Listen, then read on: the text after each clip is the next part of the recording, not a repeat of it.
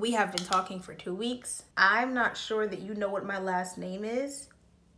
And you are on FaceTime with me telling me that this Daniel Caesar song about a long-term in-love relationship reminds you of me. He's just sitting there literally, like, all jokes aside, guys, we're not having a conversation. He is singing love songs.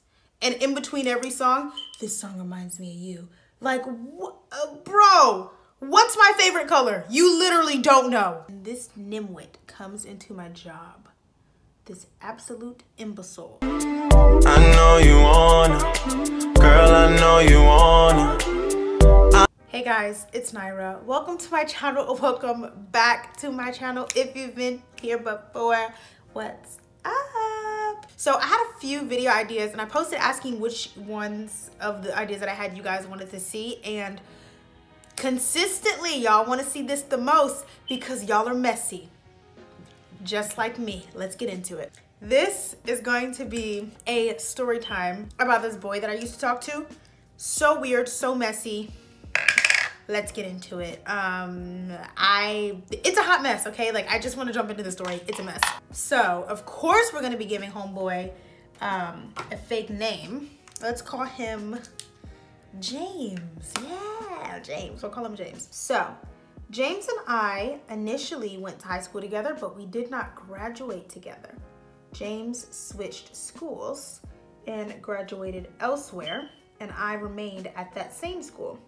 But I ended up moving out of the area of said high school. So, oh my God, why are my brows so bad that way? Oh my goodness, what the heck? So, shortly before I graduated, I moved away from the area of my high school. I lived in a different part of Maryland. So, James had apparently also moved to this part of Maryland. Saw on social media after we had both graduated already, saw on social media that we both now lived in the same part of Maryland. He just hit me up and was like, oh, hey, we both live out here now, like maybe we should link, you know, blah, blah, blah, whatever. I really didn't know him very well. We didn't know each other very well, but he, you know, he slid in my DM. Before I ever like just go link up with somebody, and like obviously I knew him in real life, like we went to school together, but I know him like that. Before I go link up with somebody, like I'm not just gonna like hang out with you and get to know you. Like I'm the type where like I need to like text you and talk to you for a while before I just link up with you, because if your energy is off, or I like don't like the way that you talk to me, or you know, just whatever, not even just on a relationship standpoint, but just like friendships or just anything, I need to feel you out before I commit to hanging out with you for an extended period of time, or even a short period of time, to avoid hurting your feelings, because I'm not somebody that's willing to like just fake it and just get through it. Like if I was to just link up with him and like the energy was off, I would be straight up and be like, yeah, I ain't feeling this, I'ma head out, you know? So to waste no one's time, not mine or not his, we just text for a little bit. I'm like, we can't really link up, but you know, we can talk for a little bit. We start texting, and everything is, we had only talked for a total of maybe 3 weeks. Everything's normal at first. We are just catching up. How are you? I'm good. How are you? I'm good. You know, whatever.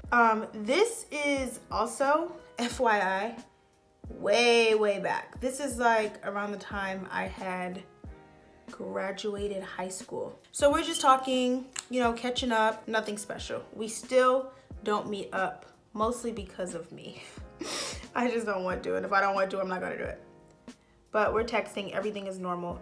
We graduate from texting to FaceTiming each other, which is somewhat a big deal for me, because if I'm gonna like be on FaceTime and like talking to you, like I've got to be somewhat comfortable. So after texting for maybe about a solid week, we start to FaceTime one another. So we would FaceTime and everything was normal. But of course, if everything stayed normal, this wouldn't be my video and this wouldn't be my story time. So he has kind of asked me out on dates. Like I said, I really declined. Oh, I'm busy, or I work, or I'm very straightforward. So if I wasn't busy and I didn't work and I just didn't want to go, I'll just say, not really feeling that, but thank you.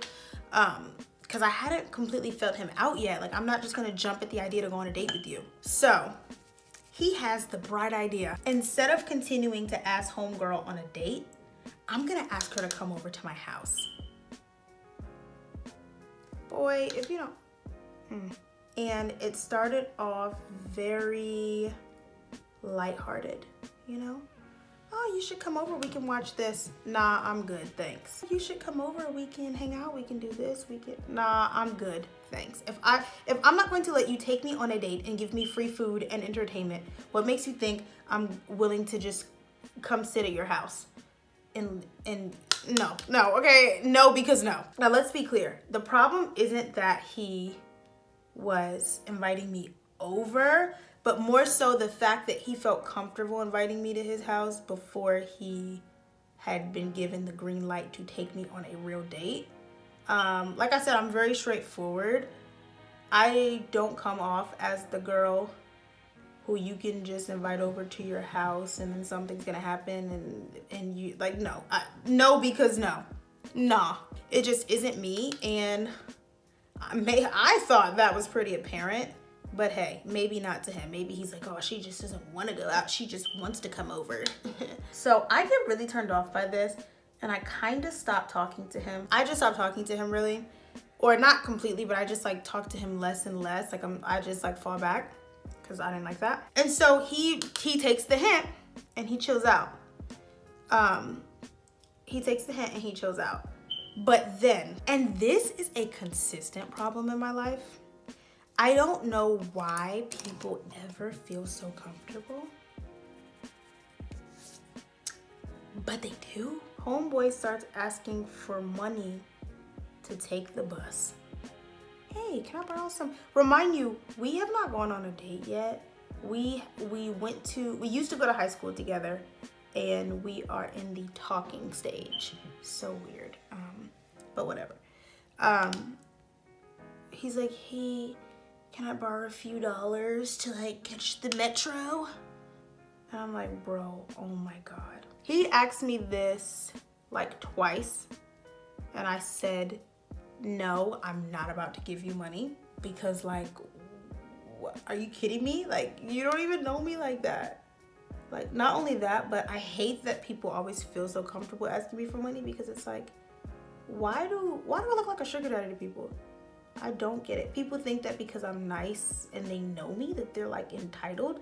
That's the thing about it, is like, I don't know. I've always had this problem, and I still do to this day. People around me, long-term, short-term, whatever, always feel entitled to what I got. No, not gonna happen. Yeah, homeboy starts asking me for money to catch the metro. Bro, no. I tell him no twice. Everything goes back to normal. He stopped asking me for stuff. Cool, right? Now, in between these little red flags, things are cool with us. He was sweet and, you know, whatever. He pretended like he had good sense. So I continued to entertain him for the most part. But now he comes back with the clownery. So now when we FaceTime, anytime I FaceTime him, he is just conveniently in the mood to listen to love songs. Okay, here's the thing. That is corny. I don't know how else to put it. We have been talking for 2 weeks. I'm not sure that you know what my last name is. And you are on FaceTime with me telling me that this Daniel Caesar song about a long-term in-love relationship reminds you of me. And I distinctly remember thinking to myself, like the first time that this happened, like, oh, don't be so pessimistic. Like, he's just trying to be sweet, like, you know, whatever. So the first time I like laugh it off, haha, that's cute. It doesn't stop though, to the point where I hang up the FaceTime call because he's just sitting there literally, like, all jokes aside, guys, we're not having a conversation. He is singing love songs. And in between every song, this song reminds me of you. Like, bro, what's my favorite color? You literally don't know. So the first time I tried to laugh it off, couldn't really laugh it off, so I hung up FaceTime. The second time this happens, we were on FaceTime for a little bit already. And then, like, we were talking and just having a normal conversation. And then he starts doing the same thing. And I'm like, I remember at one point I was so annoyed by it. It was like some Chris Brown song and I was like, I don't even like Chris Brown. So it's so funny because I'm like so blunt, I can't even help it. But I was like, I don't even like Chris Brown. I don't remember if it was a second or a third time that made me say, okay, I'm not FaceTiming him anymore. But I just know it was either a second or it probably was a second. My tolerance is pretty low. So after that, I was like, nah, yeah, we just can't FaceTime no more. So we end up planning a date, like an actual date, not come over. He was like, okay, let me take you to eat. I want to say it was Cheesecake Factory. I want to say Cheesecake Factory. But I had worked that day and we were going to go when I got off work. And it was just too much. He was going to take his grandma's car to come pick me up. And then he could, that's not the problem. But like, just to be clear, everybody has been in a situation where they don't have a car or they, you know, that like they lack something.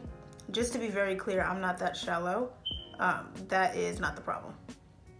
So he was going to take his grandma's car to come pick me up, but then he couldn't use it anymore. So he's like, okay, you can just Uber to the restaurant and I'll cash up you the money. Like I'll pay for the Uber. It just became complicated. When something gets complicated, like if making plans becomes like overwhelming or complicated for me, I just don't go. That's not even a date thing. That's just like in general. If it becomes an ordeal or like a point of like stress or like unnecessary planning to go do something, I'm not gonna do it, period. That's just, I've always been that way, really. It's just who I am. And I was tired from work. Nah, that's okay. We'll go out another time. He didn't make it a big deal. He was like, okay, you know, sorry it didn't really work out for you today. And he's like, I'll order you food. So I'm like, oh, that's sweet, you know? So now that situation, the fact that he had finally gotten back his good sense and he was like, okay, this girl's not just gonna come over to my house and let me touch her. So we don't go out, but he was sweet enough to get me food and I appreciated that. And he didn't make it a big deal, didn't try to guilt trip me. Y'all know men do that. Well, no, not men, boys. Y'all know boys do that. They be trying to like guilt trip you if you don't want to go do something with them. Like, boy, let's start here. I don't owe you nothing. I don't even owe you a text back. You're lucky.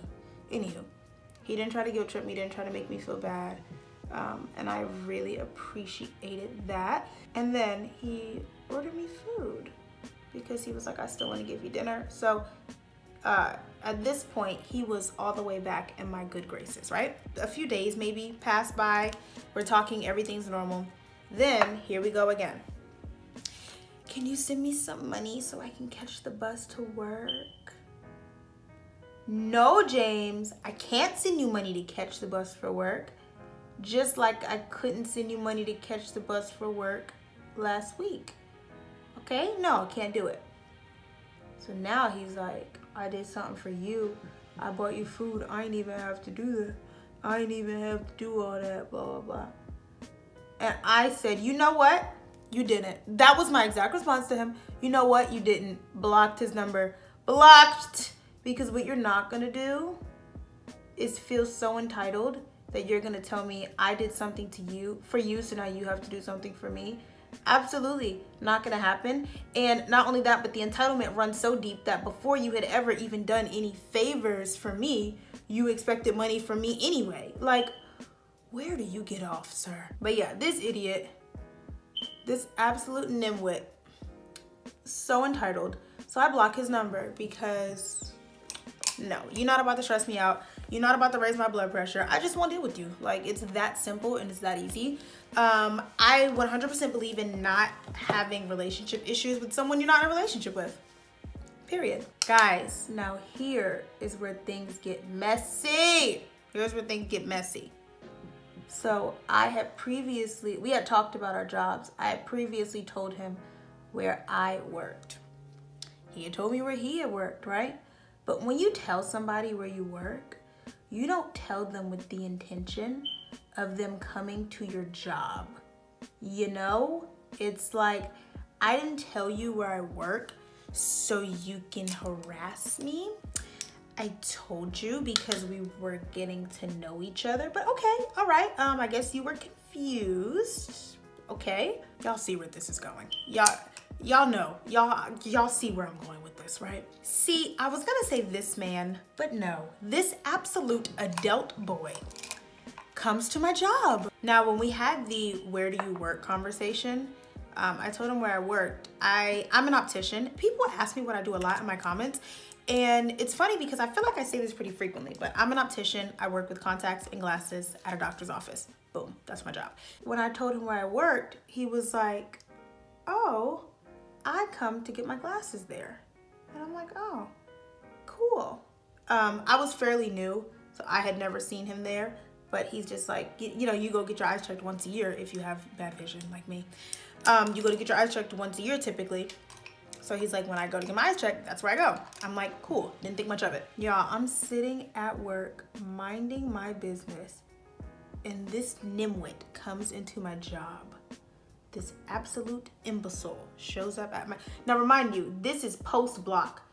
You are blocked, sir, and you know by this point that I have blocked your number. What gave you the nerve, the audacity, and the balls to walk up in here? Not only is this like ridiculously inappropriate because I'm at my place of business and you decided to just show up to purposely make me uncomfortable, but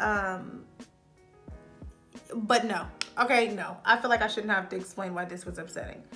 I am the queen at being passive aggressive when it's needed. I don't like to be mean or whatever, but like, no. You feel so entitled that you felt entitled to me giving you something.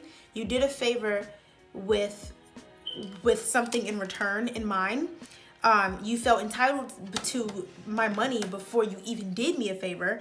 And now you're trying to force me to interact with you. Oh, I'm about to be passive aggressive like a mofo, and I would be directly aggressive if I wasn't at work. So you lucky you caught me on the clock because you don't want to see the real me. So of course he comes in and he doesn't want help from anyone else. He comes right over to me, right? So I look at homeboy and I'm like, how can I help you?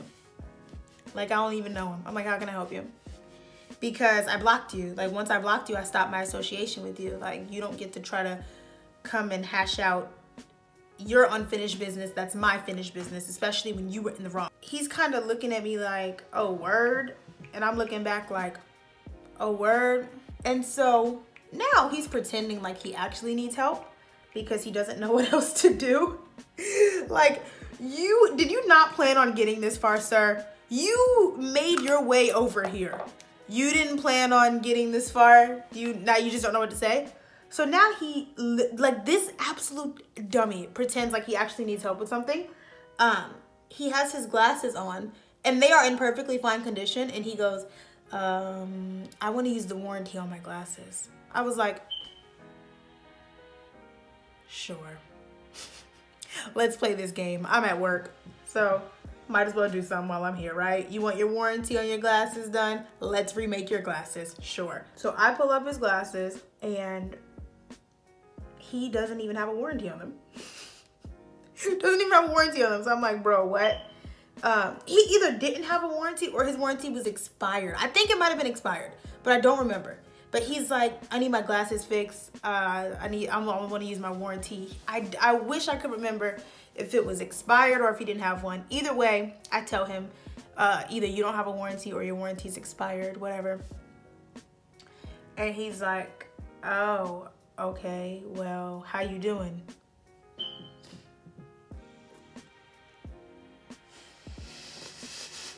How do you think I'm doing? You're forcing me to interact with you after you've acted extremely entitled and ridiculous towards me. Not only that, you come here to my place of business to force me into not giving you a genuine reaction. Okay? How do you think I feel? Now, here's where it gets deep. He had not even been in the store for maybe, like, legit less than 5 whole minutes. And then in comes an older woman that was with him. And she's like, James, what's taking you so long? And I'm like, what the heck? I put two and two together. He had told me he lived with his grandma and he was gonna be taking his grandma's car to come pick me up. I'm like, this must be his grandma. So he's like, oh, nothing, I'll be out in a minute. But then she sees somebody, one of my coworkers that worked at the front desk, that she knew. So they start talking. Oh my goodness, I haven't seen you so long. I miss you. How are you? You know, how's your family? Blah, blah, blah. Apparently they knew each other very well. So they start talking at the front desk, and less than 60 seconds into the conversation, she's revealing to my coworker at the front desk that James has a baby. But it gets deeper. Not only does he have a baby, because that would be too simple, right? That would be too excusable. He has a baby that he's denying. Oh, wow, father of the year. Beautiful. When she says to my coworker at the front desk, yeah, and would you believe James has a baby and he's trying, she's saying this out loud. He's trying not to take care of that little baby. That baby looked just like him. And he talking about until he gets a DNA test, he's not doing nothing. I said, look at that baby. That baby looks just like you. That's your baby. Now, he is sitting like a good few feet away from his grandmother. And instead of getting up and walking, like getting up and leaving my desk and walking over to his grandmother, they get into a bit of a screaming match. I told you already, stop telling people that. That's not my baby. So now I'm sitting there like,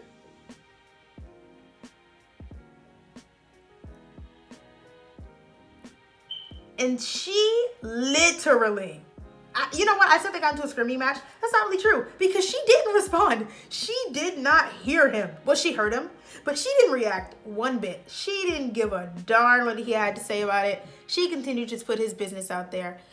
She is pulling up pictures of the baby. Like, seriously, guys, she's pulling up pictures of the baby. She's saying that she's in touch with the alleged baby mama and that she said that it has to be his and all this stuff. And James is not happy. James gets up and storms out. I'm nosy, so I sit there and I continue to very incognito, you know, very incognito, very sneaky, like very stealth-like. I continue to take in all the tea because I'm like, ooh, I can't wait to tell my mama this later. And yeah, it was pretty much what she said it was. He had gotten someone pregnant, doesn't want to claim the child. They were in a relationship and she's like, you're the only person I've been with. He's like, until you get a DNA test, I ain't doing nothing for you or that baby, and I ain't paying for the DNA test. Like, and I'm like, dang, I was almost involved with that. Really? Toxic men are a lot like roaches in the sense that they're very hard to get rid of. You've really got to put some effort and some elbow grease into getting rid of toxic men. Toxic women too, but like toxic men really just take the cake. Like, you have got to work to get toxic men out of your life. It's like they keep coming back. And so what did he do? Started texting me from new numbers. I can explain. It's not what it looks like. That's not my baby. That girl's lying. She wants money from me. And I just blocked the little numbers he's texting me from. And eventually, and by eventually I mean like maybe a month later, they stopped. Thank God. But let's break this down right now, okay? Let's make sure that we're taking the right message from this video. The problem is not whether or not he had children. No, no, no, no, no. First of all, you are allowed as a woman or as a man to say, I don't feel like I want to date someone that has children. Like, you're allowed to do that. Let's be clear on that. That's a preference you are allowed to have, period. And for me, especially at this point in my life, I don't think that's a deal breaker for me. That's not the problem.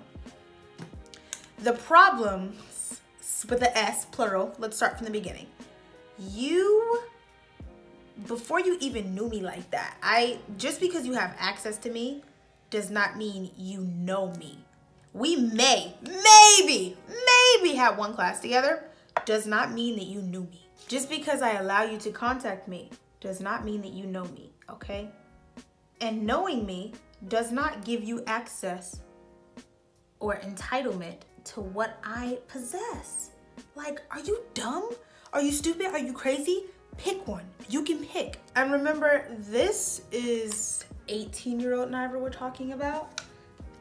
20-year-old Nyra would have blocked him pretty much the first time he even hinted at asking me for money, before we had established a actual legitimate relationship. And I don't mean like before you ask me for money we have to be like a committed relationship, like I'm your girlfriend, you're my boyfriend, but like we don't even have a foundation laid out for that and you already are asking me for something. That's not okay. Like we've never hung out, we've never done anything. Like you've never taken me out anywhere. We don't even talk like that. Like I don't know, that just rubs me the wrong way, and it's allowed to. So the entitlement of asking me for money in the first place was a problem. Then the whole, well, I did something for you and now it's absurd to me that you won't do something back for me. Like ridiculous. And I understand that you should be there for people in the way that they're there for you, but like that was something that was supposed to be like, oh, out of the kindness of my heart, like to be nice, I'm gonna send you some food for dinner since I was supposed to take you out, blah blah blah. Like where do you get off telling me, like basically trying to say like I owe you because you did something for me? Like if I do somebody a favor, I don't expect anything in return. I give with no strings attached, and I'm never gonna be with somebody who can't do the same. Then the whole, maybe you should come over to my house before I ever even have to take you out on a real date and treat you like I got some sense. Like also 20-year-old Nyra would have blocked him because of that. And then the cherry on top of the cake is you trying to force your way back into my life like I owe you something, and then showing up at my place of business when you know that I can't like give you a genuine response, a genuine unfiltered reaction.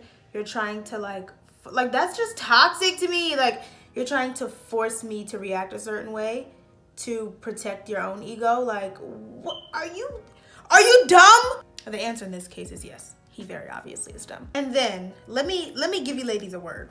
The problem is not whether or not a man has a child. The problem is how he feels, and more importantly, how he acts about the fact that he was bold enough to bring a life into this world. A man that does not love his children or even care about his children, a man that does not care about his own flesh and blood that he helped create and bring into this world, what makes you think that he is going to do right by you? Please let that sink in, homegirl.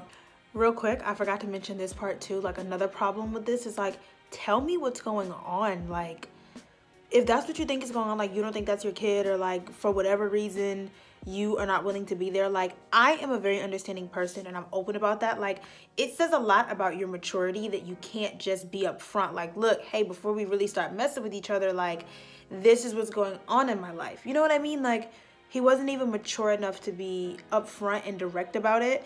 And it's like, if it's something that you have to hide or that you're not forthcoming about, then like that's a problem right there. I hope you guys enjoyed this story time. If you did, let me know in the comments down below. Leave me a like, subscribe, follow me on Instagram, all that influencer stuff. Boring. I want to know what you guys thought about this ghetto situation. Woo child, the ghetto. Let me know down below. I would love to hear your thoughts. Let's have a conversation about it. I will see you on my next video. Bye. Oh, yeah. She say I'm a sweeter man, but she say that she don't need a man. What if we make an agreement, then we can just, while we're being friends? Girl, I know you want it. I know you want it. Girl, I know you want it.